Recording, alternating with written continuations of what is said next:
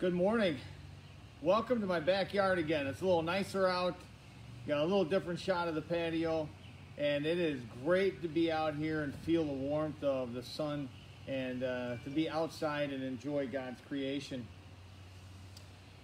So yesterday we talked about hope, and the desire was that you would be able to fill up your love tank and your hope tank with the love of Christ, that even in the midst of dire situations, violence, fear, anxiety, not knowing what's going to be next, that we hope in the Lord.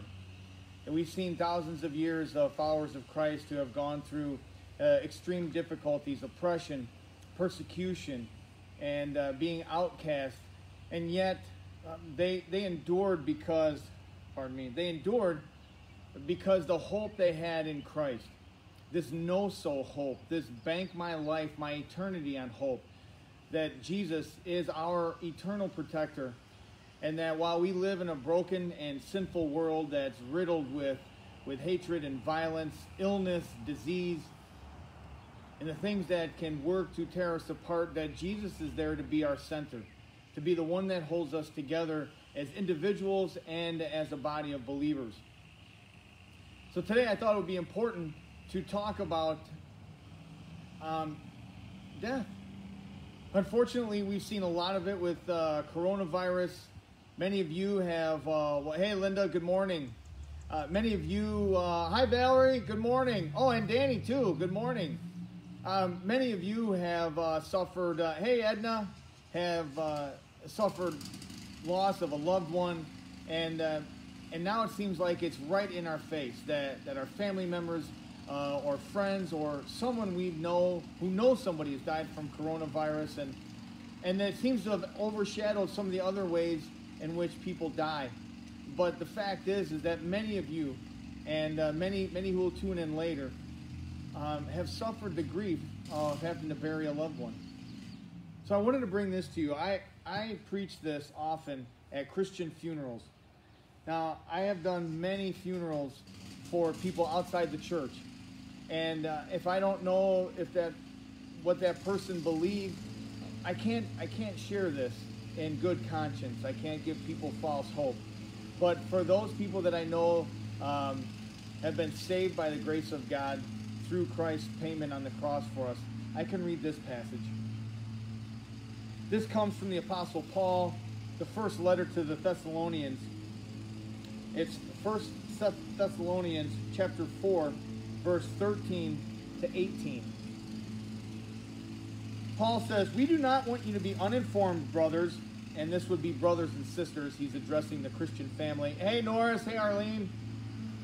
"We do not want you to be uninformed, brothers and sisters, concerning those who are asleep," meaning those who have died, "so that you will not grieve like the rest who have no hope. Since we believe that Jesus died and rose again, in the same way God will bring with him those who have fallen asleep through Jesus," meaning those who have believed and received salvation through Christ. Those people who died, we go into verse 15 now, keeping in mind that these are Christians who have passed away. "For we say this to you by a revelation from the Lord. We who are still alive at the Lord's coming will certainly have no advantage over those who have fallen asleep. For the Lord himself will descend from heaven with a shout, with the archangel's voice, and with the trumpet of God, and the dead in Christ will rise first. Then we who are still alive will be caught up together with them in the clouds to meet the Lord in the air, and so we will always be with the Lord. Therefore," verse 18, "encourage one another with these words." So as we hear the lawnmower in the background, I apologize, bad timing on my part, or the neighbor's part, one of the two. I'm encouraging you with these words, that your loved ones who died in Christ will rise again. We will see them again. And think about this, for the millions of Christians who have laid down their life for Christ, and for the millions of Christians who have lived lives and died of natural death, not being persecuted, not being tortured and killed. Think of the family, the family reunion we're going to have with brothers and sisters in Christ of every skin color. There will be a rainbow of skin colors that we will be able to rejoice with, that we will be able to celebrate with. There will be a multitude, an uncounted multitude of people who have died in Christ from Adam and Eve until the last day. I'm encouraging you in these words. They're not mine. They're written under inspiration through the Apostle Paul for us today, that even in the face of enormous death, even in the face of death that comes not by coronavirus, that for the Christian, we have hope after death. And that if our loved ones have died in the Lord, then we have hope not only in our own salvation, but we have hope that we will see them once again. Paul, let's go back. Paul says this: he doesn't want us to be uninformed concerning those who fall asleep, so that you will not grieve like the rest who have no hope. And see, Christians grieve differently. We grieve with hope. And to an unbelieving world, that sounds oxymoronic. It sounds foolish. But we are people of hope. Paul says we grieve differently. It's bittersweet for the Christian. For our family members who have died in the Lord, it's bitter because we miss them. And we long to be with them again. The tears that flow from death are pictures of life well lived. Those tears mean something. But for those who have died not in the Lord, their family's grief is much different. Because Paul says there's no hope.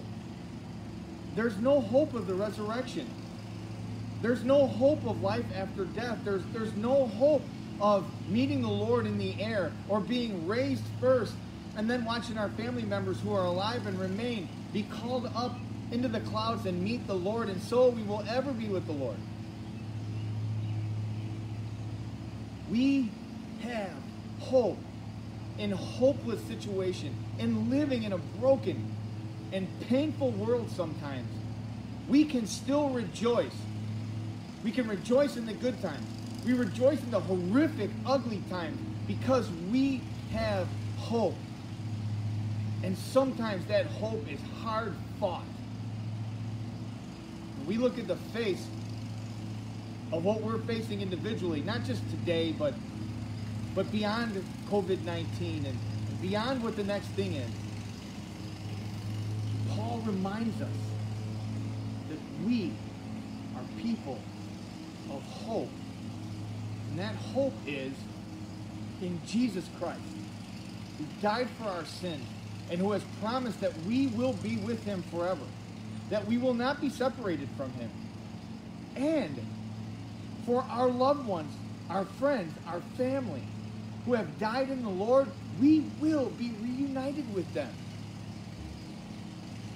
Friends, bank on that. Cling to that. Let the tears come. If you're in mourning, be in mourning. Don't let anybody tell you when you need to be over something. Human life is not something to get over. But cling to the hope that is in this word. Not what some pastor says, but what God's word says to each and every one of us. Let's pray. Gracious and merciful Heavenly Father, thank you for the gift of our no-so hope. Thank you that you have made it clear that you are the only way of salvation, and that Jesus, through you, our believing family members will be reunited with us. Which also, Lord, we cry out to you and ask you to help us be better evangelists. Help us to better share your message, so that not only our family and friends would know you, but a lost and hopeless people who don't know you might, through our testimony, cling to you, receive forgiveness, and know that they have a seat at your heavenly banquet. Father, we cannot do it without you. Jesus, you must help us be your ambassadors here on earth in all situations. And we rejoice in this hope that can never be taken away. We thank you, Jesus, and we love you. We pray all of this in your name. Amen. Amen. Hey, Nancy, good morning. Amen. Thank you. Jesus is right. Friends, walk today in the hope that only comes from Christ, who is Father, Son, and Holy Spirit. Amen. Amen. Enjoy this beautiful day, at least in Plano. I don't know what it's like in Texas or Indiana or Florida, but right now it is absolutely gorgeous. So enjoy this day wherever you're at, resting in Christ's hope. And we'll see you tomorrow.